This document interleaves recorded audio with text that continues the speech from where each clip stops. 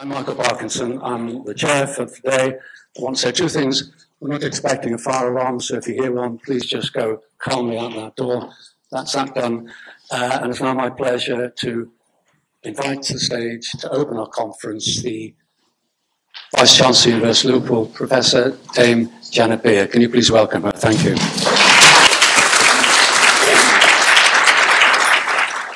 Can I add my welcome to Michael's?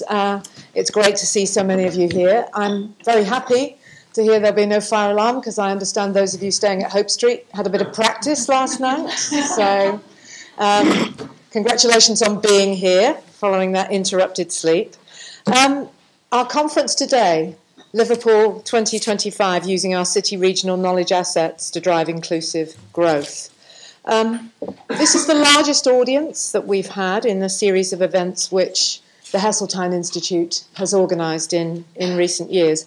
And I think it's clear why.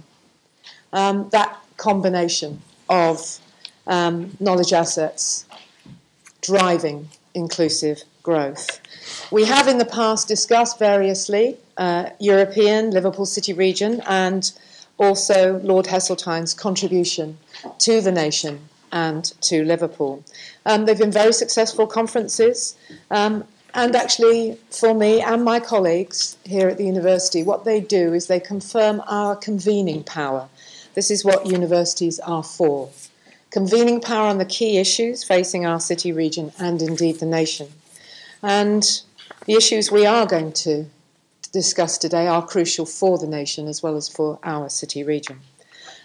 So all these matters are close to our hearts here at the University of Liverpool as we work hand in hand with the city region.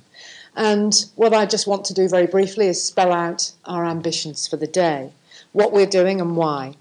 Michael's going to talk to you about how. So why are we doing it now? Liverpool is in the middle of an extraordinary, continuing renaissance. In the past decades, it's made huge economic strides, although, of course, it has further to go. Right at the heart of the city region, Knowledge Quarter Liverpool is on a very exciting development path, with £1 billion already invested and a further £1 billion in the pipeline, through its universities, its hospitals, research institutions, cultural institutions, high-tech firms, and the City Council. We want to build on this investment and development. And given this trajectory, we feel that this is a moment of opportunity. Now is the time to look ahead to Liverpool 2025 and ask what should be our ambitions for Knowledge Quarter Liverpool and for the city region around it. So we're going to celebrate achievements so far, but also lay down some challenges for the next period. We want the conference to focus, as I've already said, on both growth and inclusion. And growth in the Knowledge Quarter Liverpool area is crucial.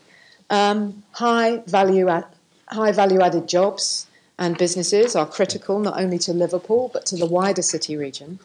And whilst KQL is a physical space, we think that it has a kind of symbolic role as well at the heart of the city and a city region-wide innovation system. We believe that it will help drive the economic renaissance of the Liverpool city region, and we have many growth issues to address as we attempt to commercialise our knowledge assets, to spin out companies and attract continuing investment.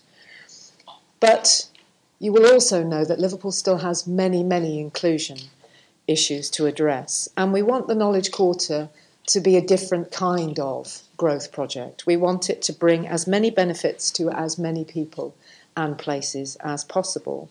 We want it to provide opportunities for the surrounding communities. And inclusive growth is very much a stated ambition of our city and our city region leaders.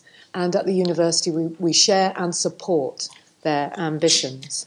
So we've asked our distinguished contributors this morning from the city region, from elsewhere in the UK and from beyond, to help us find some answers to the following questions. How can we make sure that Liverpool builds on recent progress and that as many places and people as possible benefit from the development and investment? What are the key policy and philosophical issues in harnessing innovation and knowledge to achieve inclusive growth in our city? What is UK government doing to encourage the process? Which city regions, including Liverpool, are doing what, where, with what success, nationally and internationally? And what are the policy messages and future challenges for the city region, for government and for our partners? And this is a significant set of questions. We're not going to arrive at the answers in a single morning, but we feel that this is enabling us to make a good start. We can help to set an inclusive growth agenda for Knowledge Quarter Liverpool and the city region, with 2025 the first date in our sights. And I'm really looking forward to hearing the conversations that go on this morning. So Michael will now tell us, as conference chair, more of the detail about how we're going to do this. Thank you. Okay, thank you, Vice-Chancellor. Can I also add my welcome to everyone here today? I mean, we're drowning in success, quite frankly, and we have many more people coming. We're standing room only. This is one of the most successful events we've ever had, as Janet has already said, but there's a price to pay for success. We have a very large audience. We have a very large, distinguished collection of speakers. We have a very important set of questions to tackle, and we have very little time.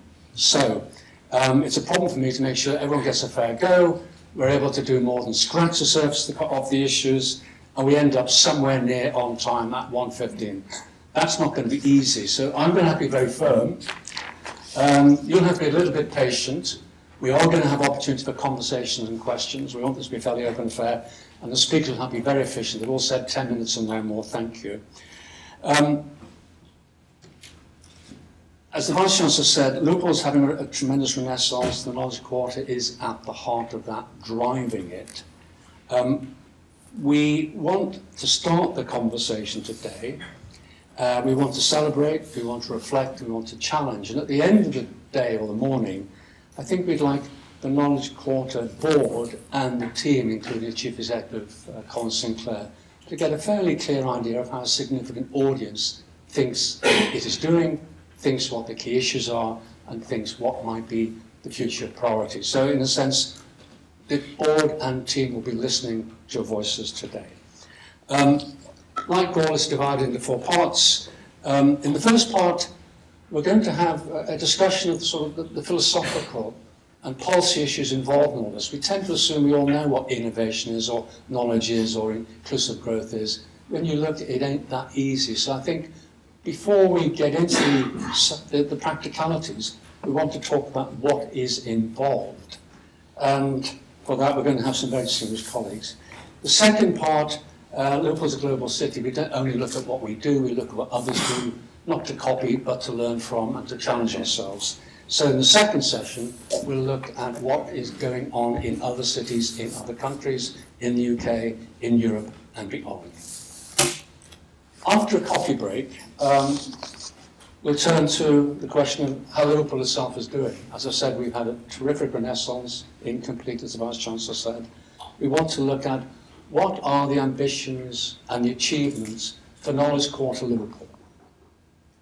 We're going to talk about many things today, but I do want to try and bring us back to this particular initiative in this particular place and how it can contribute to the city and, importantly, the city region agenda. As the Vice-Chancellor said, Knowledge Quarter is at the centre of the eco-hub, which runs, frankly, from Port Sunlight over there to Daresbury over there. This is the heart of it, but it does connect. And in our final session, we'll ask some distinguished colleagues from the City Council, the City Region, the University, to reflect on what they've learned, what they've heard, and as someone said last night, what they haven't heard, and pull out some key messages. So we've got top academics, we've got senior top policymakers from this country and beyond. Some will give PowerPoint presentations, others will simply talk. They'll all try and speak for 20 minutes. I'm very much hoping that at the end of each session we'll have a quarter of an hour or so where you can make comments or questions, and it's a frank, full family debate. Keep it civilized, but do keep it robust.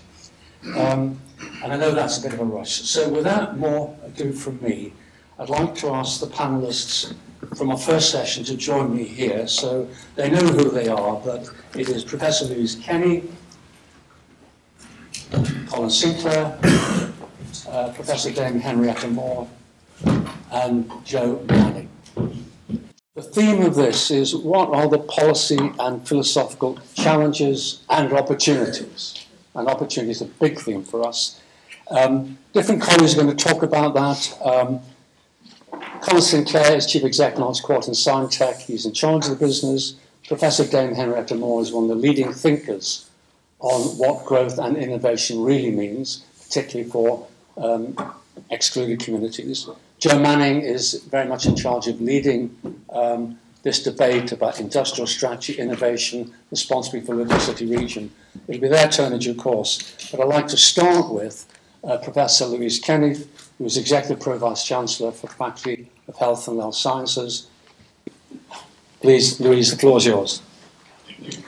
Thanks, Michael. So I've got the challenge of talking about some of the philosophical and actual challenges that we face in the health arena in the city. And I've got 10 minutes to do that. And I want to finish on some of the potential opportunities that they present.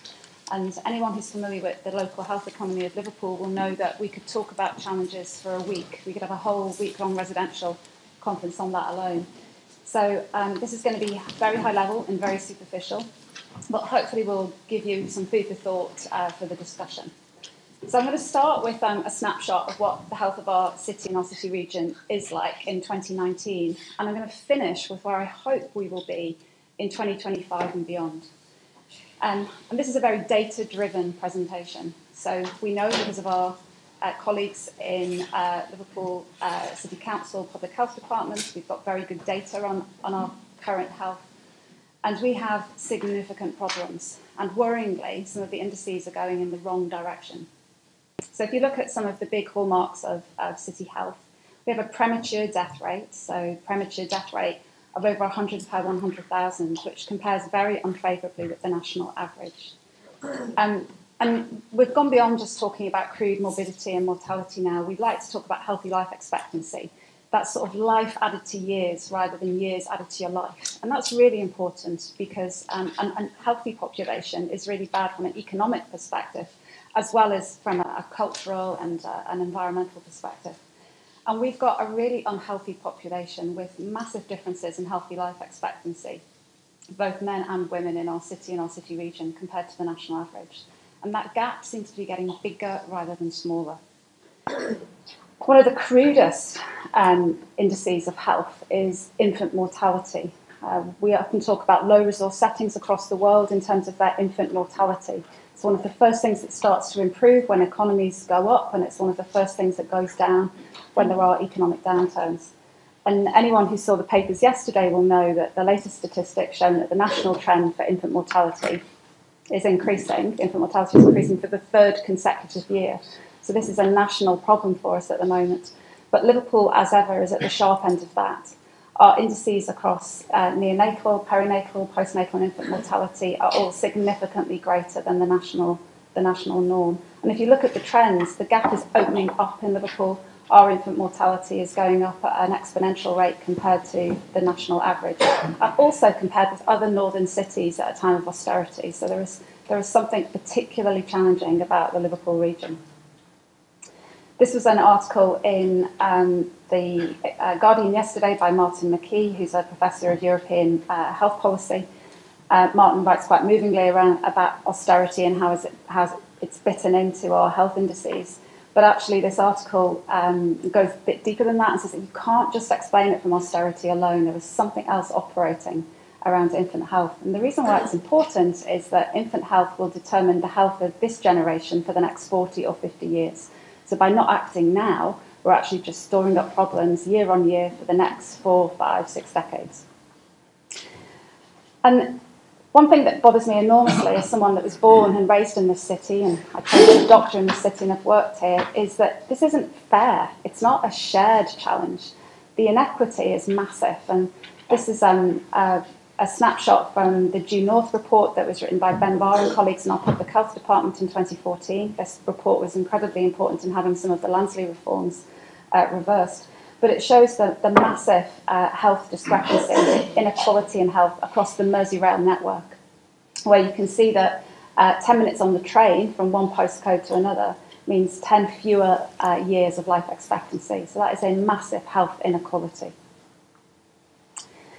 And we've got some additional challenges in Liverpool. The Liverpool City Region health economy has a population that is currently served by 2 large acute trusts that are currently in the middle of a complex merger, and 6 smaller non-specialist acute trusts which provide tertiary care. This is Lord Cohen of Birkenhead.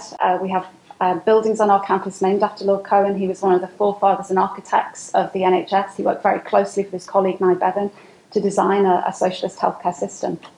And it was his passionate belief that good care was given in small bijou hospitals, which is why the original NHS was set up with lots and lots of very small hospitals. Of course, in the early 80s, we realised that actually wasn't true, and that good care was probably given in larger hospitals or in federated health systems. And that's what happened in the UK in the 80s and 90s. Largely, large conurbations moved to a more integrated health economy. But in the 80s, Liverpool was on fire, literally, and we lost a decade. A decade of merger and greater planning around the health economy was really lost to us. So uniquely, we still have a very distributed and very fragmented health economy, with 6 smaller specialist trusts providing tertiary care. And why that matters is that our acute trusts will always be in deficit. They will never be able to provide profitable specialist services whilst they're bedded in specialist trusts. And because these trusts are also geographically very distributed, our population receive fragmented care in a very distributed system. And it is almost like the elephant in the room that no one really wants to acknowledge. For us as a university, it's been really challenging to establish an academic health science model when a lot of the specialist services that would really be of academic interest are not on campus. And why does that matter? Well, we know that academic health science centres based on multiple modelling from all across the world, and in the UK based on the NIHR Biomedical Research Centre model, have been proven time and again to be the best model in which to integrate teaching, research and the delivery of clinical care. And put simply, patients that take part in research in this model have lower mortality rates and better outcomes. A paper that was published in one of the BMJ journals 2 years ago showed that the mortality rate for patients that take part in research in hospitals that do research is 30% lower than for those that don't. So we are denying a population that already has massive unmet health needs the benefit of that by failing to deliver an academic health science model. And that really is partly on our rap sheet as a university. It's difficult to deliver this, but not impossible. And I think some time ago, the university just put this on the too hard to do list. But that's going to change. And now I'd like to talk about the positives and some of the things that we're planning to do over the next little while. We are currently in the middle of a large and ambitious restructuring, reorganisation of the faculty. And part of that is because we are a civic university and we have a responsibility to the citizens of this city. And that responsibility is increasingly urgent, given the data that I've just showed you. And we really do want to work in partnership to change the political and social landscape for the better health of our citizens. We firmly believe in our faculty that we can lead the people of Liverpool out of ill health, but we have to make them part of this solution. And I'd like to give 2 very brief illustrative examples of what we can do when we work together. One of which programs is around joining the dots of 21st century discovery. So SPEAK, as many people will know, is home to a large concentration of industrial pharma who have big, significant manufacturing plants in the northwest. We've also got one of the oldest and most highly rated departments of clinical pharmacology, and right next door, one of the best chemistry departments in the country. And we also have an illustrious track record in global health, and particularly in infectious diseases research. So you'd think that if you could just join up those dots, we'd have a real powerhouse of AMR research, but we haven't. We've been really sort of absent without leave from this for the last decade. And we're actually on the sharp end of the looming AMR disaster with a health ecosystem that contains every kind of clinical setting and a world-class clinical trial unit. We really can deliver big here. But as I say, until now, because we haven't had an academic health science model in which to deliver this, we haven't joined up the dots. Happily, thanks to the auspices of Liverpool Health Partners and this roadmap that I've alluded to, we're now making big inroads. And this yesterday was a press release from NIHR of a 3.54 million boost for our AMR research, which will become the backbone of our BRC when we go into that competition next year. This is a massive opportunity. If we just join up these dots, we can be absolutely the powerhouse of AMR research nationally. All the key ingredients are right on our doorstep. And a second example, which I'm only going to touch on briefly because one of the panel guests this afternoon is leading on this initiative for us, Professor Ian Buchan. If data is the new oil, then we think that Liverpool can be the new Texas. We've got 1.2 million people living in our city environs and ultimately 3.6 million up and down the coastal areas adjacent to our city.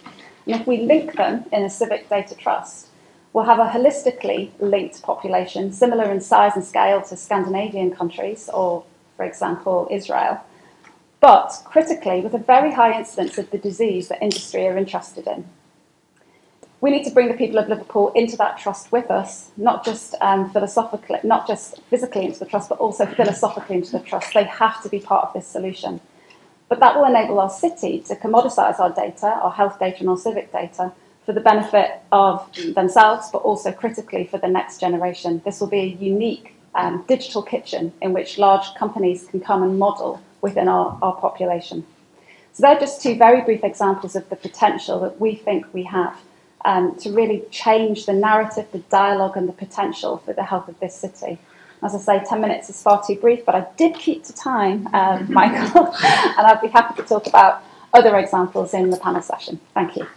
No pressure, no pressure, no presentation, no video, no CGIs. What am I going to talk about? Well, this started with a chat with Michael. And it's been 3 years now. It's been 3 years since we got together our small band with Sally and Trish and new recruit over here, Rachel, and the Liverpool Science Park team. It's been 3 years since we started a journey to try and create some kind of transformational change in Liverpool. And we started that journey with a feeling of enormous optimism. And if you look at Liverpool, the leadership in Liverpool, the assets in Liverpool, the global brand of Liverpool, there's probably no better place in the whole of the country for opportunity. This is the city, I often say this is the city with the greatest, well, there we are, that's me now. This is... You're in the right section, I was worried about renaming it. This is a city with the greatest opportunity, thank you Michael, in the country. But as Louise has just pointed out, we've got some problems. And do you want something, Michael? I'm not trying to interrupt your efforts. No worries. This is all extra time on my 10 minutes. And I don't know who the away fans were that set off the hotel alarm at 5 in the morning, but it's a dirty trick that, isn't it, that happens up. So it's been 3 years. I think we've done a lot through what we've always called disruptive collaboration. Challenging the norm, never accepting anything average, only doing what's world class, and some phenomenal things. Paddington Village and the cities where they're just been one example of transformational change in just a few years. But as Louise has pointed out, we've got some real challenges. And so what we've been discussing is, for all of us, for everybody in this room, this is a moment in time. If you look at the work of people like the Brookings Institute in America and all the writings on inclusive growth, sustainable inclusive growth, you'll realise that most post-industrialised cities have failed in their regeneration to create a truly inclusive society. And many great cities have successfully regenerated, but have left huge pockets of society behind. And they haven't solved the issues of health outcomes, they haven't solved the issues of child poverty. They've not dealt with drug abuse, knife crime, and all of the other issues in society. So we're on this journey now. We're about to start this incredible journey of exponential growth in Liverpool. So this is our moment in time to not only build the city and the city region, but to start to transform the outcomes for the people who live and work and study here. This is a moment in time to do it. So given that I'm now, I've got to try and get this done before I run into extra time, I'm going to very quickly set the scene for today by talking about why are we doing it, how are we doing it, and when are we doing it. Well, I've got a theory, and economists in the room might disagree, but I don't really think that this concept of trickle-down effect works.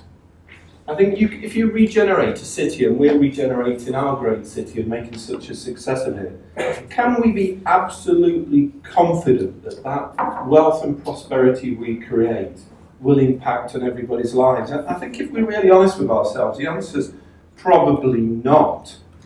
Which means we've got to think about how we grow the city using the knowledge economy, using the endeavours of everybody in this room to really create that change and that fairness for all. So how are we going to do that? Well, clearly there's no single fix. And there is no doubt that setting policy and delivering policy locally has huge advantage to it. And that devolution is clearly at the heart of fixing so many of these problems. But I wouldn't rule out another concept as well, and it's something which I think Joe Manning will talk about later, which is this concept of co-production, where I think we can do, and I know the city already work closely with government, and I think we can do more with government whilst pushing hard on our devolution agenda. And the reason I say that is we have to intervene to get things right.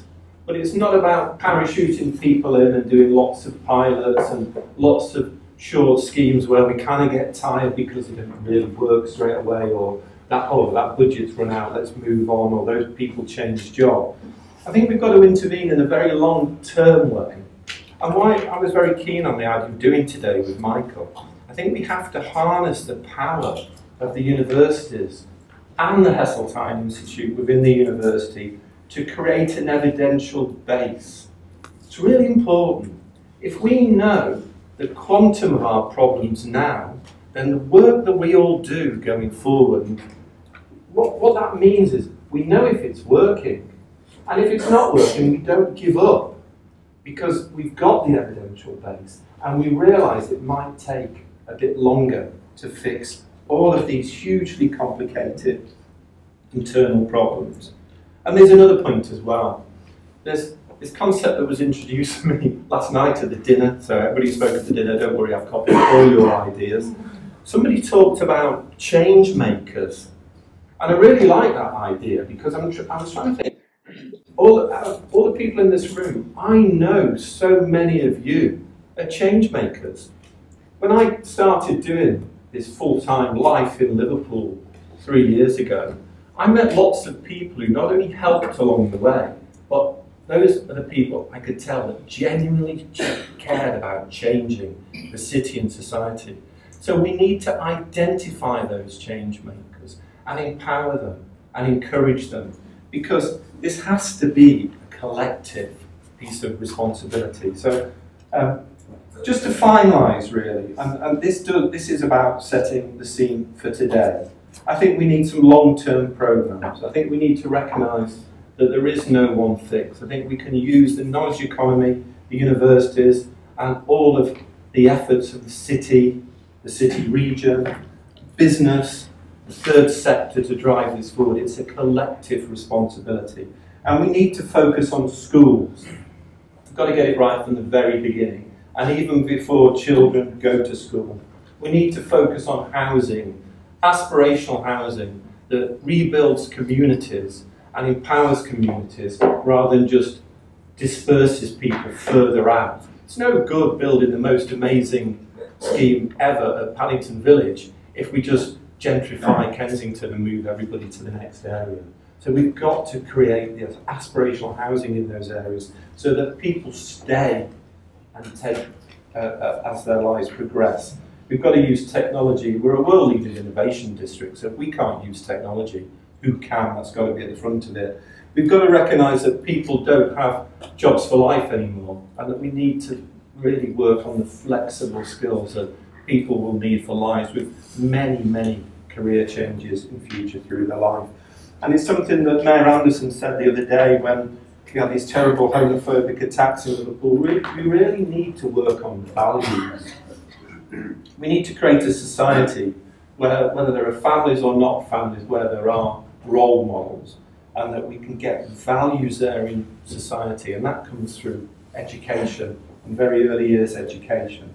And in doing all of that, we've got to get resource. So now there's certainly the relationship here between the city region and government is absolutely critical. There has to be a link between austerity and some of the problems that we are seeing rise in society in terms of things like knife crime, racism, homophobia, gambling addiction. We cannot continue in a regime of austerity. We've got to invest to improve. Now, when are we going to do this by? Well, we've called this Liverpool 2025, and we've called it that because we need to do it now. Who knows what will happen with Brexit, but I'm absolutely confident in one thing. If the UK economy continues to grow, then Liverpool will be the fastest growing city in the UK. So if we do this now, in effect we're using the dividend of our success to drive that change. So that's it for me. You've got some brilliant people to follow. I think Michael and the team for producing a fantastic event, for getting some good speakers. The plan after today is to take this away and decide how we're all going to act on this collectively and make this change. So thank you very much. I'll see you all later.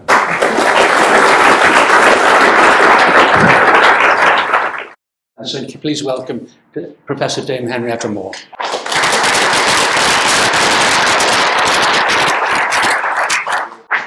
Well, good morning, everyone. First of all, thank you so much for inviting me to be with you today, and I'm delighted to be here.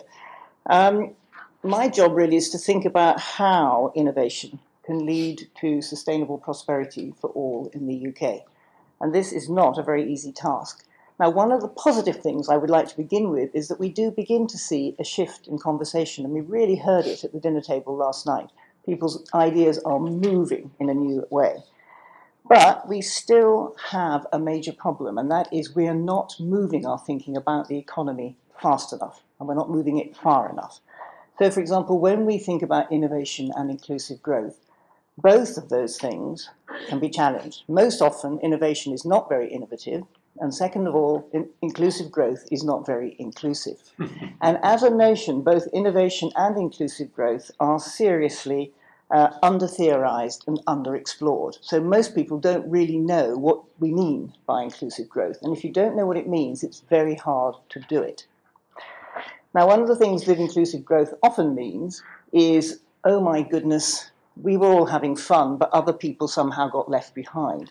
So we do need more growth. So let's have more growth, but let's try to include people. So it's growth first, inclusion later. And this is the first mistake. You need to begin with inclusion first and growth later.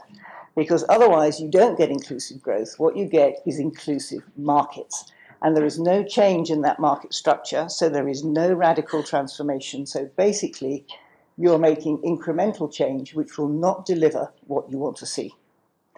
Now, we know that trickle-down doesn't work. We also know that it's extraordinary that our best economists have known that for 50 years, real wages have been declining in the United Kingdom, and they have not once changed their economic model. Not once. Not once said anything about it.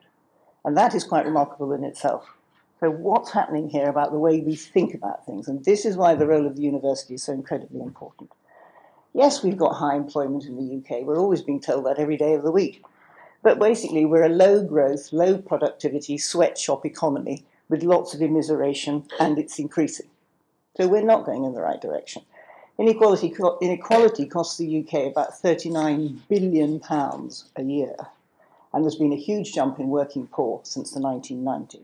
And we've got 15 million people with long-term health conditions, as we've just heard, and Liverpool is suffering from that. So yes, in the industrial strategy that the government has just put forward, there is talk about the left behind, there's talk about a place-based approach, there's talk about how do we direct industrial strategies towards the main challenges of the day. But let's bear in mind that this is talk, it's not necessarily the kind of action we need to see. So cities are the place where that action is going to take place. Think about how bad this talk problem is.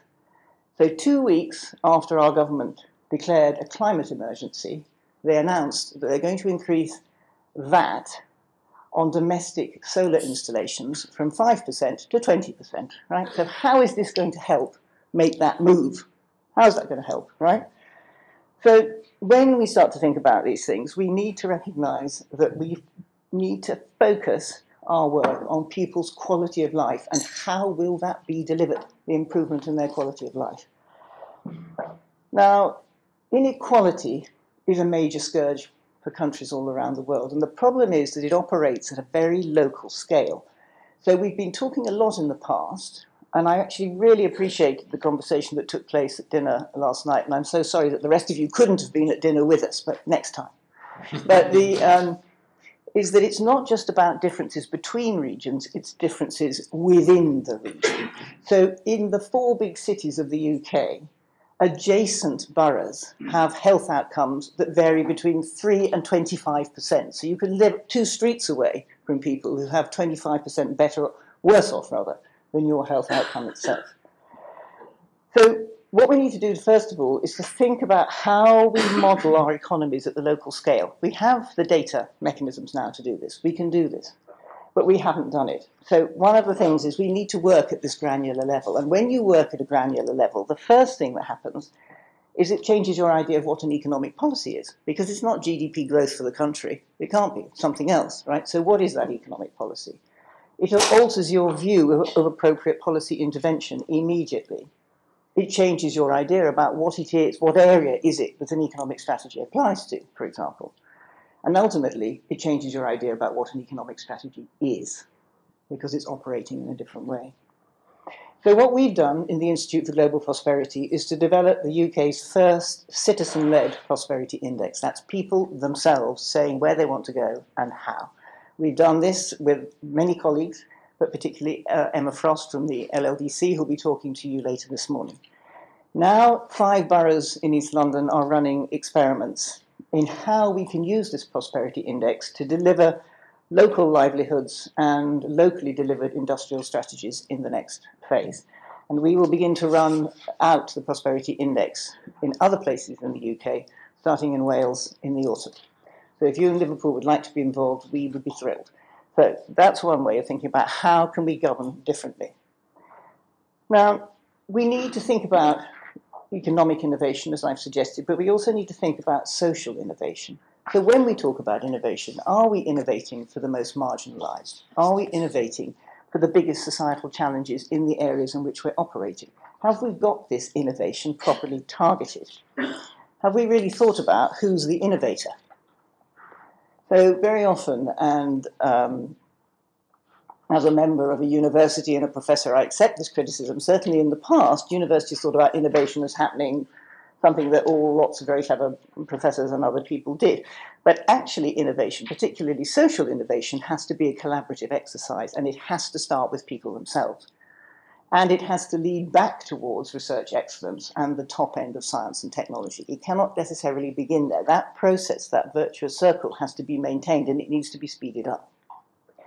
So in the IGP, we use citizen scientists in all our research projects. They're on the research project, they help define the research problem, they help deliver the data collection, the data analytics, and the impact which follows from that. And that's important because it means that as that impact drives through into the area where you work, these are people who've already been on the research team. So they become the people, along with other members of the community, who are using the data that's been collected to check whether you're on the pathway to prosperity or not. It becomes a way of engagement which flows outward, shall we say. Now, when we think about social innovation, one of the difficulties we have is that we can't just think as we are now. about social innovation. We have to think into the future. In other words, we have to think ex ante. So what's going to happen with what's coming? So what's coming is another series of massive structural transformations in the economy. And when we think about innovation, social innovation, we don't think about what do we need to do to make sure that we're developing people's capacities and capabilities to manage through the uncertainties of future innovation. That's a real failure on our part. And so what we've done around that is to try to develop, and some of you will be familiar with it, something we call universal basic services. In other words, we're trying to develop a form of investment in people going forward, which says how can we do more with the finance we have to build up not just the physical infrastructures, but the social infrastructures that people will need to go through that process. And that isn't just health and education, although health and education are the fundament. They're already universal basic services, give or take, in the United Kingdom. But it's other kinds of things.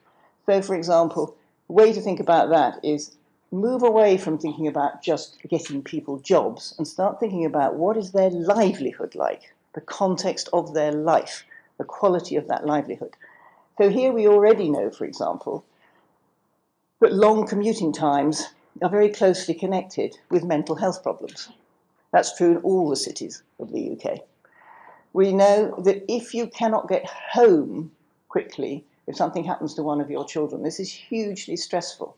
We know, for example, that the childcare arrangements are not in place. We know that very large numbers of people in the United Kingdom are caring for the elderly. We know we have done very little to invest in any of those care infrastructures, and we could do more, much more than we have done. How am I doing on time? It's brilliant, so carry on. Well, here's a bit of a push, isn't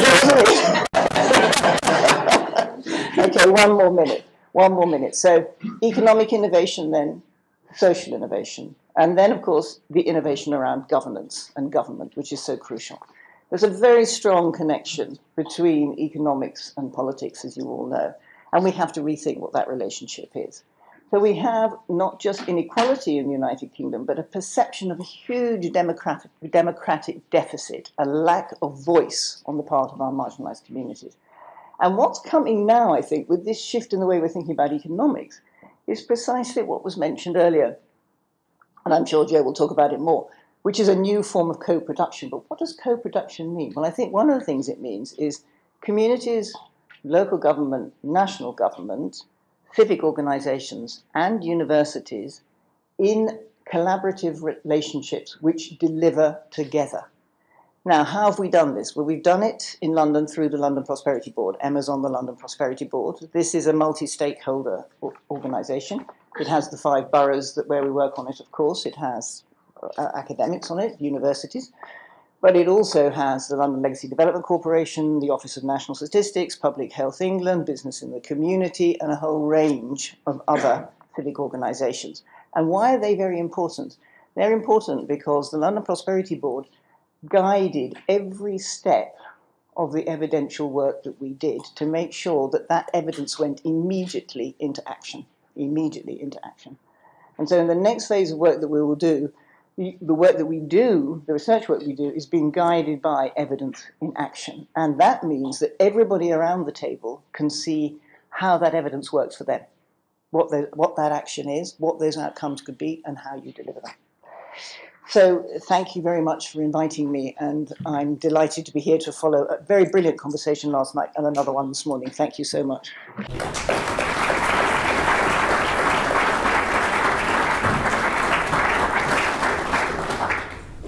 Well, that was absolutely wonderful, both theoretical and challenging, but also grounded. And I would have thought there would be 100 hands going up in this room saying, can we be part of the Citizens' Prosperity Index? I think that's fantastic. Marvellous and challenging. Joe Manning, a great friend of mine, done lots of work in city regions. As I said, married to a Scouser, which is an even better thing, but he's not here to talk about that. But government reflections on this, please, Joe. So this is when I get the slide deck I can bore you all with my wedding photos from last year. It's my personal reflections on Liverpool, so I didn't tell Michael any of this. So yes, I'm Joe Manning. I'm a Deputy Director in the Cities and Local Growth Unit in Government, and I've been working on versions of local economic growth policy with Liverpool City Region and others over a number of years now. And I wanted to say a little bit about the kind of national economic perspective, a few words on why I think the place-based approach is so important, and then some of the opportunities that we can do through local industrial strategy at the moment as well. So, national perspective.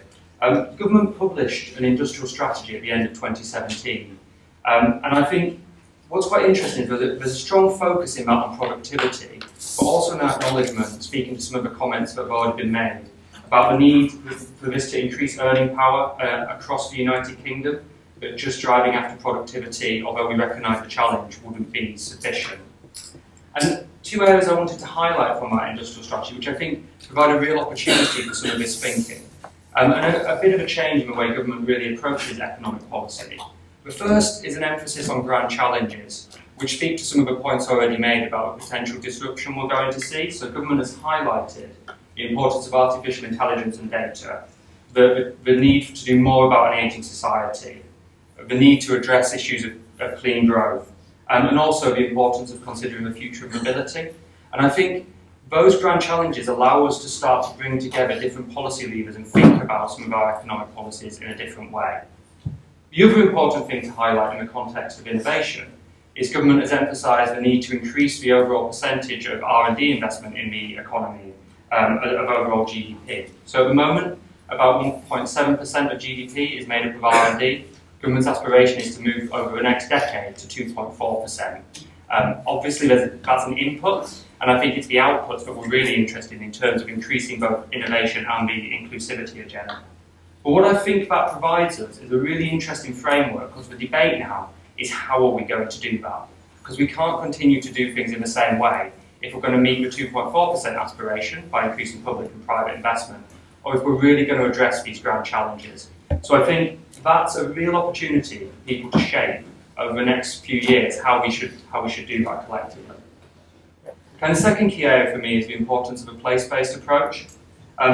I mean, the literature that Colin's already referred to shows how in a kind of global economy, actually the generation of ideas and networks and proximity is more important than ever. So the kind of very exciting things that are going on here, the knowledge quarter, is the way that people are increasingly innovating. It's not out of town science parks, it's coming into the city centre. And that gives us a real opportunity to think about things differently. Liverpool, it has really high R&D intensity as part of the overall kind of GBA of the economy. A lot of that's based on the fantastic research assets in the university. So the challenge really is how to capitalise on them and make sure that local residents can really benefit. And Liverpool's got a fantastic location in, the kind of across the Northern Powerhouse, some fantastic networks of research excellence and business excellence, and just in the northwest, looking over your borders to the kind of levels of business R&D investment in Cheshire, for example. The other key element to the place-based agenda is I've been working on this for a number of years now. I've kind of done versions of city deals, devolution deals. I've worked with Liverpool on the International Festival for Business.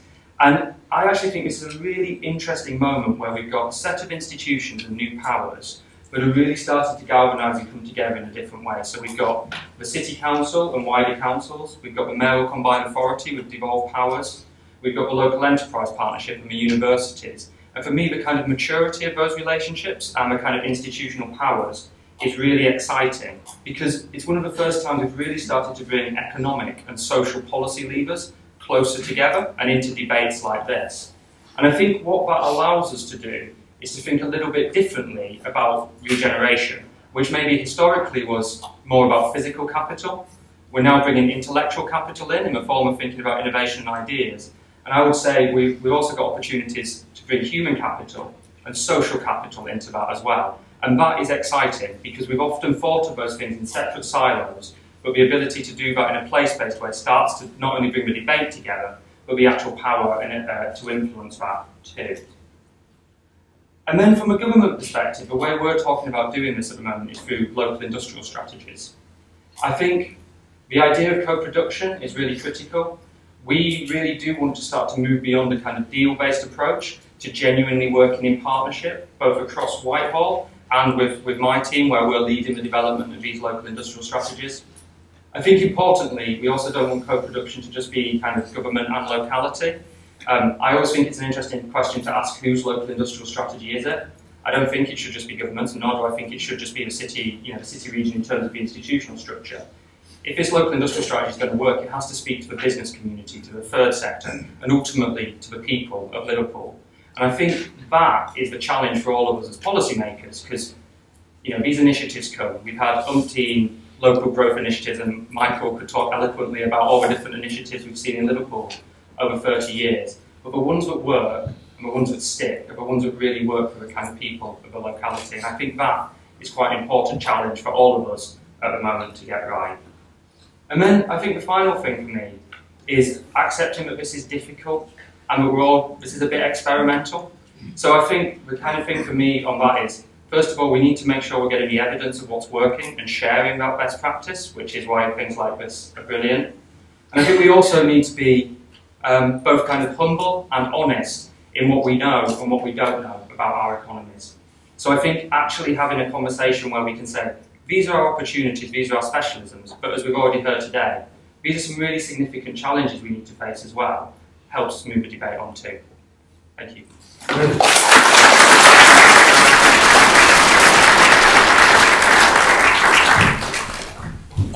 Absolutely brilliant, and lots of very interesting things from all of our speakers there. I just carried away, I think all 3 or 4 colleagues talked about a moment. Henrietta talked about a national moment, Colin talked about the moment of KQL, and Joe's just talked about a moment of change. So I think this is an opportunity because things are changing and we can't go on as it were.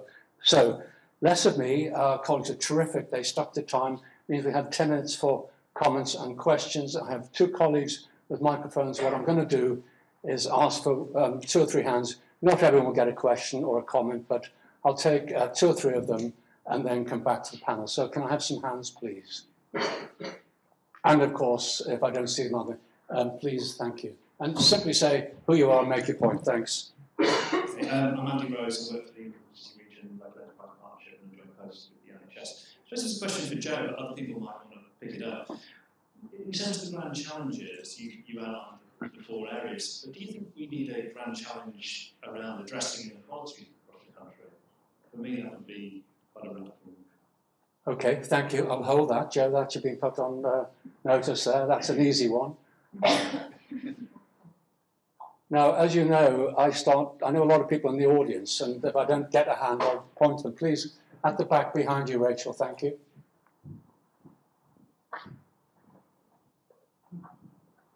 Hi, my name is Dawn Payne. I'm the co-founder of the Extraordinary Club. Question for Colin, really. I'm just quite curious about the kind of rallying cry concept of how we kind of catalyse our region's change makers. I'd be kind of interested to understand what that actually looks like in practice, or whether it is more of a rallying cry at the moment. Thank you. There's a couple. I'm going to take one more. And John Flanson. Oh no, I've got yes, of course, Bob from Sindel, who's actually doing a great job in the Knowledge Quarter and actually doing stuff on the ground. So please tell us. Michael. Barry Roberts from Morgan Sindel, the MD for the North. I suppose just a comment really, and picking up on some of the reflections that we've had this morning about growth and inclusion, and inclusion coming first rather than kind of one step after the other. And the good news is everybody's doing some fantastic work actually on the field at the moment. So you can see all the new shiny buildings kind of going up at the minute, but the really important thing is that we're using that as a catalyst to kind of change people's lives now, and we're getting local people involved. We've got a concept that started off as a place, I suppose, called the Knowledge Quad, and what that is all about is about linking learning with industry and creating jobs for local people, but not just apprentices in bricklaying and joinery and steel fixing.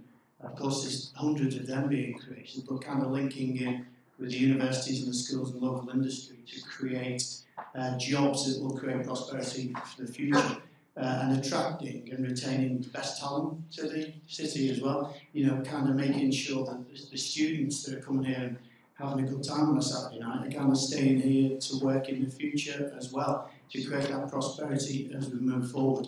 And we've also been doing some fantastic things globally as well. We've had students from Germany and India and other places, haven't we, coming to see what fantastic things that we're doing, and hopefully spreading the word about what the city's doing in a fantastic way. Brilliant. Thank you for that positive note as well. There's three. Joe, do you want to go off on do we need a Grand Chancellor in equality, and then Colin on change makers, and we can come to that final question in a moment. Okay, so I think my answer to that is more, if I put the two together, so grand challenges and place-based, I'd suggest that that's the way to do it. So if you take something like the Ageing Society Grand Challenge and take a place-based approach to that, that allows you to maybe address some of the issues that kind of Louise has already been raising. I think that works for potentially two reasons. One, the point that's already been raised about in-region inequality. Two, because of the scale you can operate. So was it about 3 million kind of data set? So actually it's possibly a better level to work at. And three, you can get the right people around the table. So I think I take the point, I'm slightly, one government set out before grand challenges, I might kind of work within them and work at a place-based way, but I genuinely think that's the right way to do some of this. I think the other thing that's worth considering is there'll be kind of significant funding streams coming against those grand challenges. So I'd be encouraging you and others to think, well, how can we get hold of those and make them work for the city region? Thank you, Joe. Colin, change makers. Well, some good news, Dawn. You're a change maker, so you are one of them. And I think what I mean by that is people who are at the start of something, often without being asked to do it, to be there, quite often not for commercial gain, rather than people who we often talk about who are maybe at the delivery end of the process, which is generally your ambassador program. And I think the role of ambassadors is important, and those advocates who sell what we're all doing. But I think change makers are the really interesting component in our society, and they can be from any area of life, anywhere, and they're kind of secretly amongst us all. People in media like Dawn, in media networking, Frank McKenna, people like John and Rebecca here, who without John and Rebecca, I wouldn't be doing half of what I'm currently doing in Liverpool and the Knowledge Quarter. People who are changing from whatever their role is and trying to do things to make places better and improve people's lives. I think there are architects and consultants. Paul from Arup. Paul doesn't just have a great time travelling the world, but he does so much completely and totally for free because he believes passionately in making change. And that's what I mean really by that. So people who are at the start, the group of people who I'm proud to have been involved with who started the Liverpool brand work, where that will take us when that's launched come September, a whole new compelling brand narrative for Liverpool. So people who make a change, not for personal gain, but they believe in making places and people's lives better. Brilliant, thank you. Henrietta, I know Barry's comment was a comment on the question of what they're doing. How does that fit with what you're doing and the Local Prosperity Index and the London Global Prosperity Board? Tell us a little bit about institutional mechanism, things you might think about. Well, I was very interested in what you had to say, and I think here the role of business here is absolutely crucial. And I think we've done a number of things in collaboration with Emma in the LLDC. But one of the things that we've also done, which has been very productive because it's drawn in smaller businesses, is created something called Fast Forward 2030, which is a group of young British millennial entrepreneurs who are dedicated to developing business models that will deliver on the United Nations Sustainable Development Goals. And that means that keeping them close to the evidence base in the university produces a better quality of young entrepreneurs. So instead of just producing people through the university and then abandoning them, you stay close to them, which is what you're talking about, in the next phase of their development. And that means we get a better quality of entrepreneur, but it also means that when you're talking about, can we do something about plastics, which all young people want to do in the oceans? Can we do something about food insecurity? Can we do something about not needing to have heating bills for the elderly because our insulation is so good in our houses? Whatever it is, that they're able to deliver on that, precisely because they stay close to other businesses, but to the universities, to these multiple conversations is the key, I think. Thank you for that. Louise, I know there wasn't a specific question to you. Do you want to reflect on anything you've heard? Because I'm going to close the session down in a moment or two, but just any thoughts of questions raised? You talk about fragmentation and governance and all of that. I mean, how well are we doing on that? What is the scale of the task involved? Because Knowledge Corp Liverpool is trying to pull things together in a place, and your description of our wider place, it is very fragmented. So what are we doing, and what are you doing to kind of give a more coherent focus to that? Well, Liverpool Health Partners have become the sort of virtual academic health science model for Liverpool. And we are making quite significant progress now in terms of moving some of the specialist trusts onto campus. Clatterbridge will be open, Liz, next year? Next May. And that, for the first time, will have a clinical centre of excellence for cancer literally on campus where our cancer research is carried out. So we are making progress, but we've still some way to go. However, Liverpool Health Partners is a very strong brand. It's a virtual centre. And will be instrumental in getting a BRC. And if we have a BRC, then we have an academic health science model, and everyone benefits. Perfect, thank you. In fact, I kept from the answers and the questions, there's a huge amount of very good things going on, which you should be very positive about. We don't have more time to spend on this theme. It'll run through the day, but can I please ask you to thank my colleagues, Joe Manning,